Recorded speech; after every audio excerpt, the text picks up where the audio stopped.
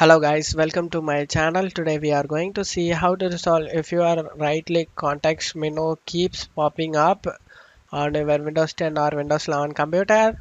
Let's fix it guys. You just need to go to search menu and type cmd, click run as administrator and select yes guys.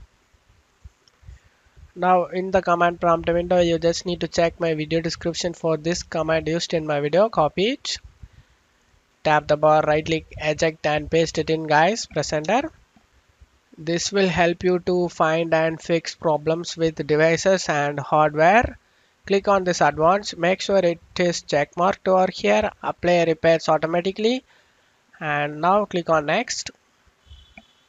I recommend follow along with whatever it recommends over here. After finishing this, close the troubleshooter.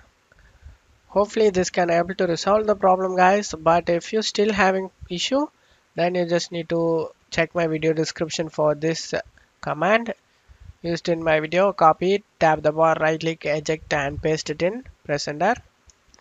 This is file taking utility scan guys. This will help you to fix corrupted files in your computer. Being system scan, this process will take some time.